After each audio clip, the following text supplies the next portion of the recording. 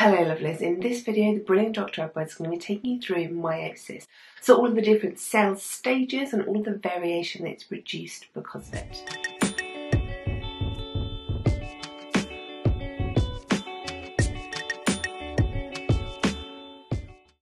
Meiosis. So in meiosis we are looking at the production of gametes. So we're going to use human gametes as an example here. So we have our egg cell, which is our female gamete, and our sperm cell, which is our male gamete.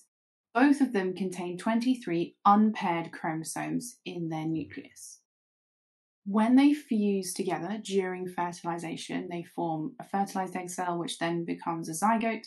When the nuclei fuse together, we get 46 chromosomes or 23 pairs. They become the paired chromosomes that we talk about because you have one chromosome from each gamete. So you have a chromosome 1 from the egg cell and a chromosome 1 from the sperm cell, and they become a pair of chromosome 1s. And then you have chromosome 2 and 3 and 4 and so on. So meiosis is the type of cell division that produces these gametes. And remember, these are cells that are haploid, or we describe them as haploid because they have half the number of chromosomes of that normal body cell. Being haploid, having half the DNA is what's important. It's so that it allows these gametes to take part in sexual reproduction and fertilization, where the nuclei fuse together in order to restore the chromosome number, so get back to the full set of chromosomes needed for a body cell. So that new nucleus in the new zygote, the fertilized egg cell that they've made, is a diploid nucleus, so it has all of the chromosomes that it needs. It's also important that they can do this because it's the way we introduce genetic variation, because we're making a new, unique combination of those different parental chromosomes. We've already looked at mitosis, so let's have a quick comparison of the two to make sure that we're happy with those basic differences. So in mitosis, we're going to replicate the DNA. This means that each chromosome is replicated or copied, and then it's the copies of each chromosome that are separated when the cell divides. So you get a copy of every single chromosome, all 46 chromosomes, and a copy goes into one cell and another copy goes into the other cell.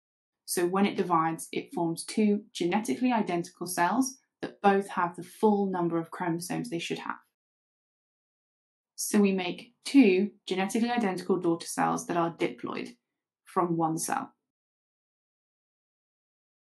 In meiosis, we still start with each chromosome being replicated, but the cell divides twice and there's no replication in the middle. So in the first division, homologous chromosomes split up. So we split up the pairs of the chromosomes. And then in the second division, the chromatids of each chromosome are separated. This creates four, because there's two divisions, four non-identical daughter cells. And they're non-identical because they didn't just receive identical copies in each cell, they actually got half of the number of chromosomes from the original cell and a random mixture of different parental copies. So these cells are described as haploid. So you can see here, we start off with 4 chromosomes in my original cell. With mitosis, we still end up with 4 chromosomes. They are just not replicated in the top one because they go back to being normal and not duplicated until they go through the cell cycle again. And in meiosis, we only have 2 chromosomes in each cell.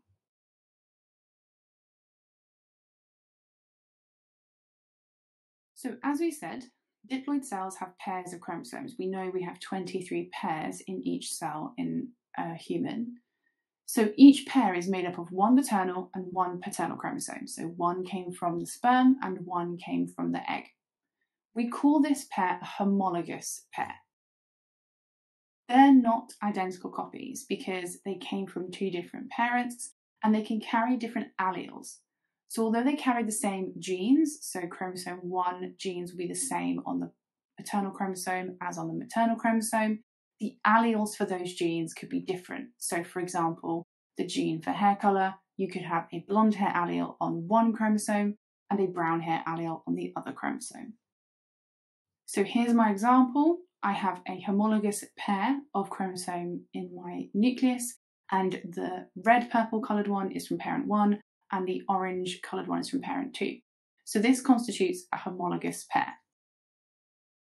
When these chromosomes replicate, which we know happens during the cell cycle, they then look like two cross shapes, a pair of cross-shaped chromosomes.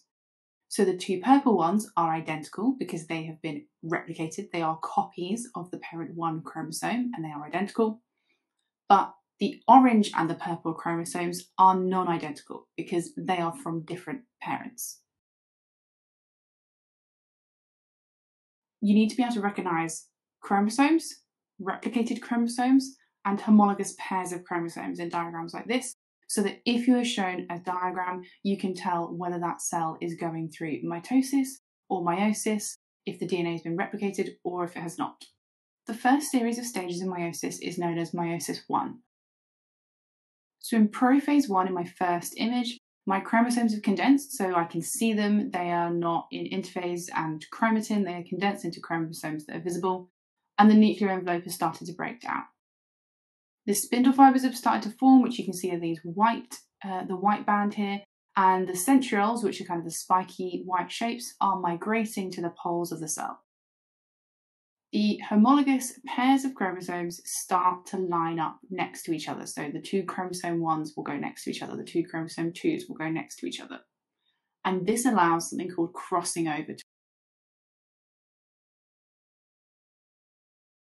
Crossing over is when the arm of one chromosome is going to cross over the arm of its homologous pair. Where they wrap around each other, the point at which they are connected and they join, is known as a chiasma, or chiasmata in plural. They break at this point and they rejoin. But when they rejoin, they swap their chromosome that they rejoin with. So my section of my parent 2 chromosome is going to rejoin with the parent 1 chromosome, and the section of parent 1 chromosome is going to rejoin with my parent 2 chromosome. So here they are, we've now made 2 recombinant chromosomes, which have a new combination of alleles that wouldn't have existed if this crossing over hadn't taken place. So alleles that were on the parent 1 chromosome can now be inherited on the parent 2 chromosome and vice versa. On to metaphase 1. The homologous chromosome pairs now line up along the equator of the cell. Independent assortment or independent segregation now occurs. So this is where the position of the maternal and paternal chromosomes either side of the equator is decided at random. So you'll see on my diagram, I have a parent 1 chromosome at the top for the first pair of chromosomes, and then the parent 1 chromosome is on the bottom for the other pair of chromosomes. So the top row is going to move up towards that top pole, and the bottom row of chromosomes is going to move down to the bottom pole, and they will end up being in separate gametes. But because the positioning is random, it means that a random mix of paternal and maternal chromosome copies will end up in each gamete. Spindle fibres are coming out from these centrioles and they will attach at the centromere of each chromosome. As well as crossing over, independent assortment at this stage is really important because it's another way of introducing genetic variation in meiosis. Anaphase 1. So the homologous chromosomes from each pair are separated and pulled by contracting spindle fibres to the opposite poles of the cell. So because they're separated, as we said, each new cell will then have one copy of each chromosome, either maternal or paternal. Telophase 1. The nuclear envelopes reform. The chromosomes will also start to uncondense. Finally, cytokinesis will occur, so the division of the cell membrane and a cytoplasm happens, which forms the 2 cells. These cells are already haploid. They contain 23 chromosomes, so 1 of each number, but they do not have 23 pairs. They only have 23, and they look like they do in the diagram because remember they have been replicated at the start of this process, just before prophase 1. So meiosis 1 takes a cell that is diploid, that has 23 pairs of replicated chromosomes, and creates 2 haploid cells that have 23 replicated chromosomes. Now on to meiosis 2, which is going to make our 4 cells. So prophase 2, the chromosomes recondense, the nuclear envelope breaks down again, the centrioles replicate because there would only have been 1 in each cell after it divided, and so they move to the poles and then they start to form spindle fibres again. Metaphase 2, so the 23 chromosomes line up along the equator. The spindle fibres that are being produced by the centrioles move out and connect to the centromere of each chromosome. Anaphase 2, the chromosomes split apart at the centromere and the 2 chromatids are pulled separately to the poles of the cell by the contracting spindle fibres. So remember, these are the replicated copies of that chromosome. So there are 2 copies of chromosome 1, 2 copies of chromosome 2 that are identical, except for those that have crossed over. So this is more like what would happen in mitosis, where we would have replicated copies of all 46 chromosomes line up, and then their chromatids would separate, so they'd have a replicated copy of each going to each pole of the cell, except in that case they are identical copies going to each cell. In this case, we have slight differences in some of them where crossing over has occurred. Telophase 2 and cytokinesis. I've combined these together because it happens pretty quickly.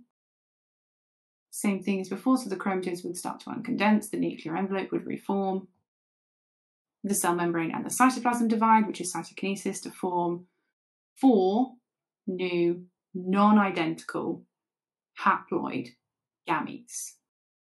So meiosis 2 takes us from 2 haploid cells that each contain 23 replicated chromosomes, and we create 4 haploid cells, but this time they have 23 non-replicated chromosomes. And in each of these is a unique mix of paternal and maternal chromosomes and copies of chromosome 1 and 2 from the same parent, but that could have different alleles due to crossing over. So now we've gone through that process in detail, let's sort of recap what the differences are between meiosis and mitosis with that extra detail that we now know. So meiosis creates genetic variation through crossing over, which happens in prophase 1, and independent assortment, which is the random lining up of the homologous chromosomes, and segregation, which is the pulling of the random chromosomes into the new cells. That happens in metaphase 1.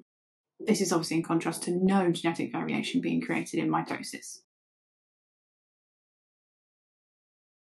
At the end of meiosis 1, each cell has 1 chromosome from each homologous pair, but at the end of mitosis, cells have both chromosomes from each homologous pair. They are just not replicated chromosomes. So overall, mitosis produces 2 genetically identical cells from 1 cell division,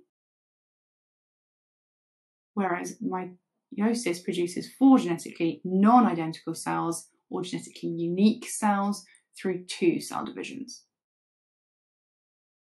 You need to be able to spot and tell whether meiosis or mitosis is happening in diagrams and what stage of meiosis you're seeing in the diagram. So you can clearly tell the difference between the stages in meiosis 1 and meiosis 2, because in meiosis 1 there are pairs of chromosomes. In meiosis 2 there are not, and they are individual chromosomes. Ouch!